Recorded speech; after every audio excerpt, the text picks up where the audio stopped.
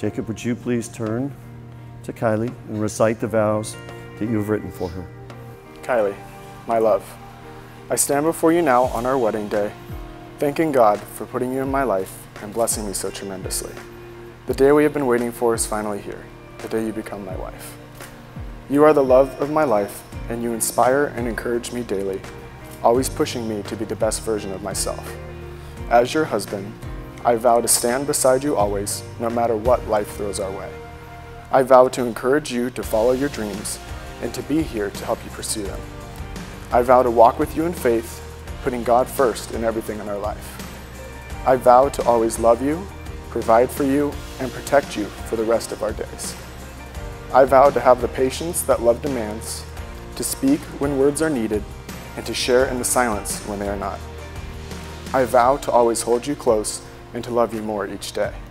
I vow to always make your morning coffee and turn off the lights you leave on.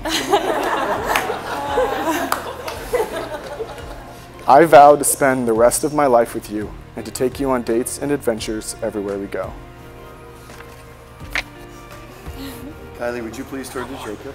I'm not done yet. Just a page turn. Kylie, you are the woman whom I choose to spend the rest of my life with.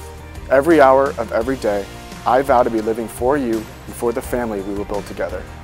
I love you not only for what you are, but for what you make me, the best possible version of myself.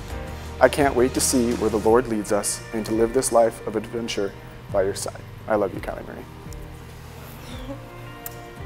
And Kylie, would you please recite your vows to Jacob? Jacob, ever since I was a little girl, I would pray to God for the husband I would have one day. It's not fair, you got to go first.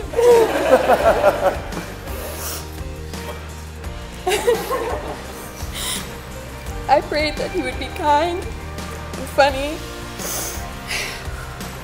handsome, hardworking, honest, and a follower of Christ. And you have exceeded every one of those qualities. Okay, well, I may not have prayed that you have a crazy camera obsession or wear jean shorts when I met you, but I think you get what I mean. You are my perfect gift from God. He has blessed me with knowing you, meeting you in high school, becoming study partners and best friends, traveling the world together, starting our own business, and today becoming your wife. I vow to choose you every day for the rest of my life. I vow to always encourage you in your dreams and always be on your team.